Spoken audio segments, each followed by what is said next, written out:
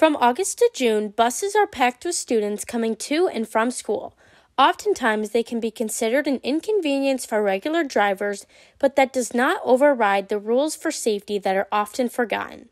We spoke with a few of the many people who are involved in getting each student home safe to their families to educate ourselves and set as a reminder for everyone the importance each life on the bus has. First and foremost, students should be in their seats at all times with their seatbelts on. You see kids standing up, inadvertently just getting up to hand something to someone. What to do to improve it?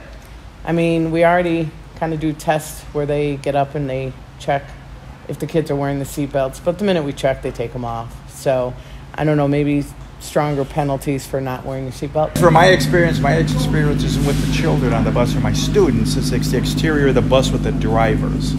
I experience a lot of stop arm violations because I'm on the busier streets in Dyer. For people, when they're aware of the buses, that when the stop arms come out, they do have to stop.